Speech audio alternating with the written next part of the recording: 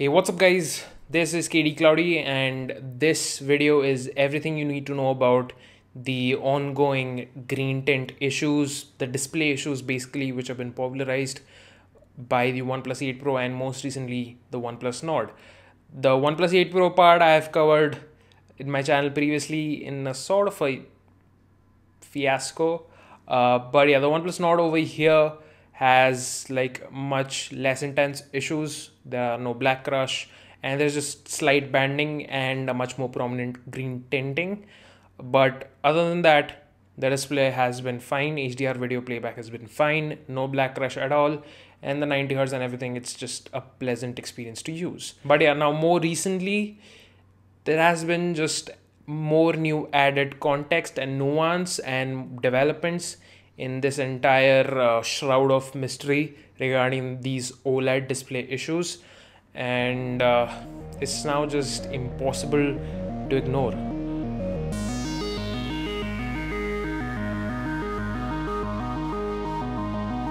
Now it turns out that these green tinting and banding and all these issues I mentioned is an inherent characteristic of OLED displays, and when you compare the OnePlus 8 Pro or Nord with any recently released phone with an AMOLED display, both of them are gonna show those same tint issues and even banding in most cases. Now, but my question is that if this is an inherent characteristic of OLED displays, why are we talking about it now? Why not 5 years ago? Why not 8 years ago? Because OLED has been around for quite a while now. Why is it that we're only talking about it right now? Like, who's at fault over here? Is it like this universal phenomenon that every OLED display released in the last 2-3 years with high refresh rate have green tinting problems, or it's just users are being overly nitpicky and entitled just for no reason at all? Turns out it's actually both. Okay, here's the thing. Let's tackle this matter one by one. If you Google the words green tinting and OLED, you'll actually find a ton of results, not just for phones, but OLED televisions. And you'll find a myriad of people and user complaints about seeing green tinting and banding on the latest LG OLED displays. And I'm talking, this is like high-end stuff, like $1,000, $2,000 TVs, high-end stuff from LG and Samsung. And so it looks like OLED is in fact kind of flawed at its core. But you know what, let me just clarify one thing for a bit. These issues which are being reported the most with TVs and phones are green tint and banding. And the set of issues I mentioned in the OnePlus 8 Pro video were green tinting, banding, black crush, and image retention. 4 of these, if I recall correctly. And the truth is that the 4 of these, like the 4 set of these issues, are sort of unrelated and not dependent upon each other. So you could have either one of these issues, you could have either any 2 of these issues. It depends. It just totally is random. But in fact, what I can tell you is that the occurrence of these issues are mostly probability based. Green tint having the most probability, banding having the next. So it's really important to, you know, separate out these issues and just not bunch them together to avoid confusion basically. And now going back to the fact that are users being like overly nitpicky regarding this entire matter? I mean, yes. Like, it's because users are nitpicking that we found these issues in the first place. Like, if you see the first wave of press we got from, you know, the OnePlus 8 Pro display issues, it was basically a bunch of users reporting it for the first time. And after that, it just spread like wildfire after like big tech blogs start covering it. And people start to get paranoid and they start to notice issues even if they don't have any on their display, something which is called the placebo effect. And if you take like the target market of OnePlus consumers, this entire market is like filled with tech enthusiasts.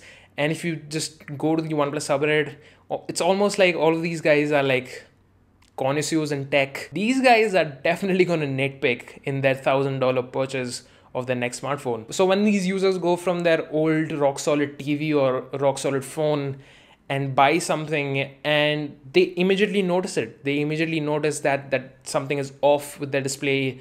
And the truth is that these users, these OnePlus users, or any of these users who reported it on Reddit or to the press, these guys are savvy enough to pinpoint what is actually the issue. So yeah, it's actually pretty simple when you boil it down, that the amount of issues which get reported is kind of a direct function of what type of devices you put into what type of hands, if that made any sense. Here's the thing, OLED has never had the reputation of bringing the most accurate colors as compared to LCDs.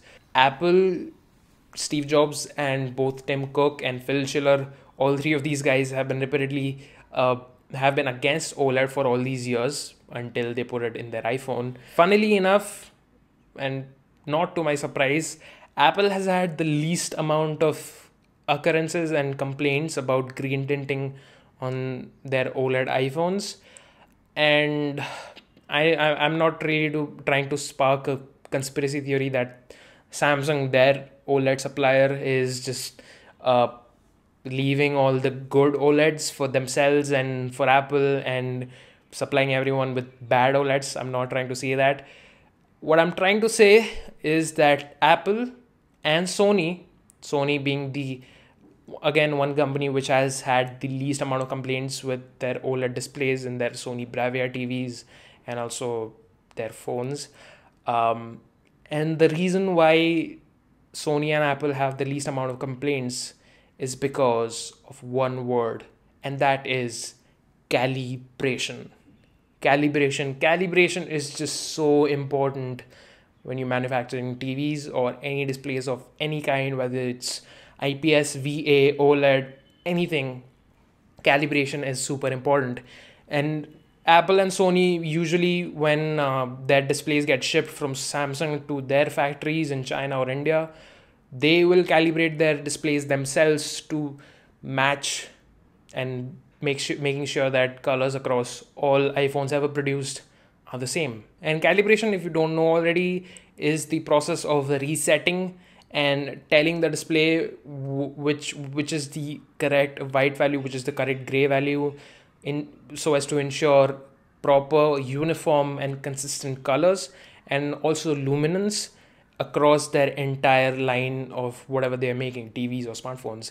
And calibration processes require like proper hardware, proper software, and proper professionals who know what they're doing and proper experience.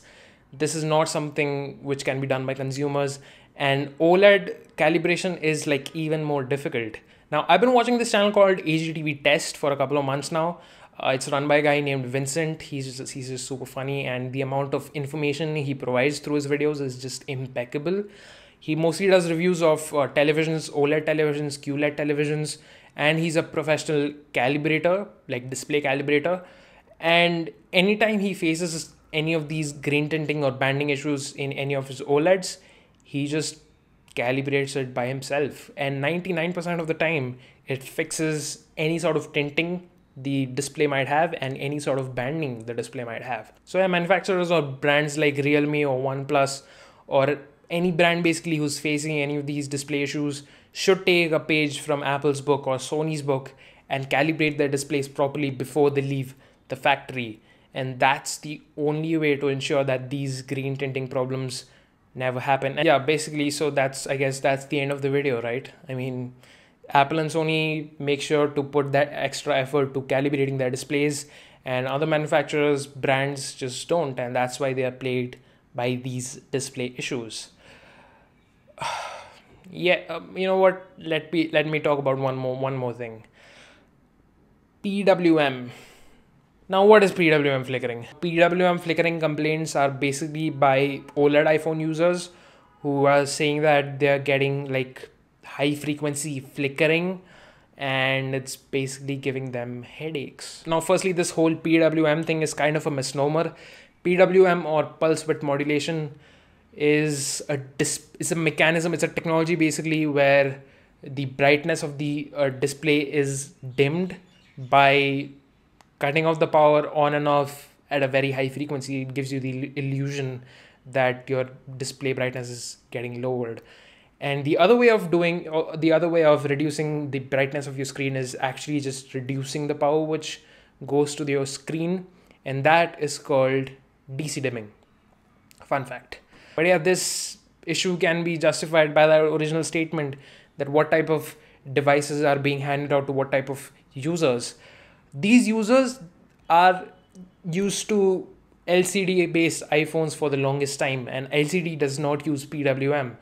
So suddenly when they are given this OLED iPhone with PWM, their eyes are definitely going to pick that up. Even if PWM is an issue or is not an issue, that can be debated.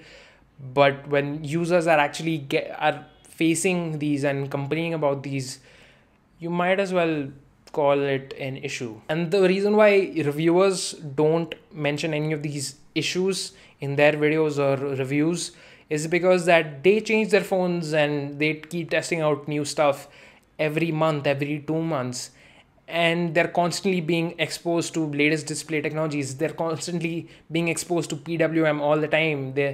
It's a gradient basically. And if you're wondering why did they not say anything about the OnePlus 8 Pro display issues, is probably because they didn't notice it, because the last 5 phones they tested probably had green tint too, and your eyes calibrate to color temperature very, very easily. And I guess that's the breakdown. But you know what? We talked about this issue enough. Let's now talk practically. And the practical truth is that all of these issues, PWM, green tinting, banding, all of these issues are minor. That's the truth. And the thing is that the issues being reported are like smartphone pictures, and smartphone cameras shooting displays of other smartphones is like a weird combo, because smartphone cameras pump up the ISO way high, and that kind of exaggerates the actual issue over there. And I try to, whenever I cover display issues on this channel, on the OnePlus 8 Pro or the Nord, I try to keep the ISO just right so that it's accurate perfectly. So yeah, that's one thing.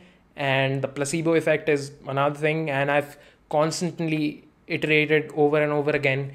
If you don't notice any of these issues by yourself, and if you love the phone enough that none of these display issues bother you and you don't feel like being nitpicky enough, then don't. It's totally fine. It's totally fine to love your phone even if you know that it has issues. Or if you don't even notice any of these issues, that's even better. Don't let anybody who you were talking to the internet, don't let them tell you that you should replace your phone or return your phone or your phone is broken. It totally comes down to what you enjoy using the most and what you want or expect out of your own purchase.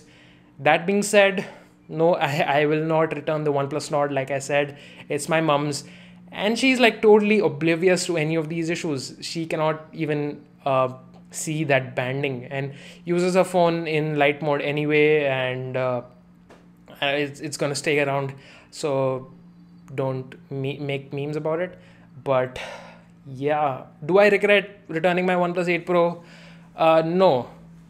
The reason being that thing had severe black crush issues with or without DC dimming on, and I like to watch HDR. That HDR video was basically the entire reason why I bought that phone, and the amount of like good things that were being said about the display and the display mate and all that marketing, all that hype, given all that and given that hefty price tag and the actual issues in the OnePlus 8 Pro, I was actually kind of disappointed.